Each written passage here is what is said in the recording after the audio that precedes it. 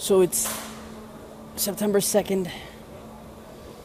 It's been 21 days since my ACL surgery. And you might be asking, why the hell do I look like I'm constipated and going up and down? That's right, you guessed it. I'm doing mini squats on my knee. Well, everything really, but just to show,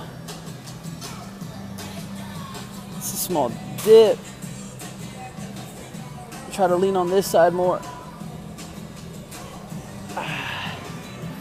And just getting up. Guys,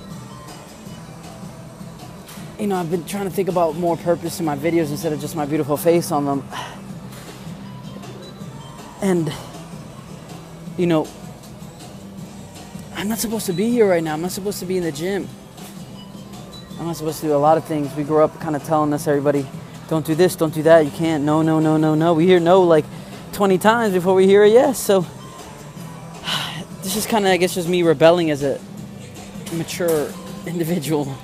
Kind of mature, but older and wiser.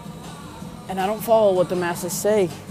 That includes my parents most of the time, but I love them regardless. So, you know, go beyond, you know, definitely.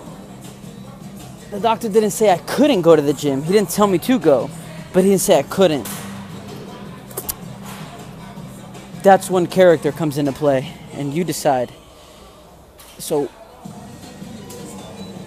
getting it in, guys, a little late, but it's better than never. I'm out, guys. Have a beautiful day.